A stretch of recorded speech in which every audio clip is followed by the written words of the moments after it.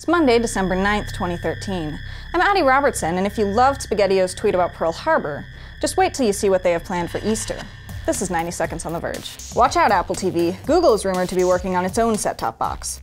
The device is said to run Android, stream videos from services like Netflix and Hulu, and even play some video games. While Google already has the $35 Chromecast, which streams a few services, a Nexus set-top box running Android would be in a totally different category. Sometimes you just can't trust a level 37 Blood Elf Death Knight. According to new documents leaked by Edward Snowden, spies from multiple American and British agencies created World of Warcraft characters to snoop on gamers. It was big enough that a, quote, deconfliction group was set up to avoid agents spying on one another. All this comes as Apple, Google, Microsoft, and others launch a national campaign today pushing for NSA reform. Finally, something they can all agree on. The 2008 document predates the iPhone App Store and the prolific rise of smartphone games. So keep that in mind next time you receive Snapchats from Totally Not a Spy 83. And finally, it looks like Indiana Jones and the Kingdom of the Crystal Skull will not be Indy's last adventure. Thank God. Disney and Paramount have struck a deal that will give both distribution and marketing rights of any new films to Disney, while Paramount will retain rights to the first 4 Indiana Jones movies. There's still no word yet on if a 5th movie is in the works, but Disney has been more than eager to take advantage of Lucasfilm's top property. And here's to hoping they don't nuke the fridge in the next film.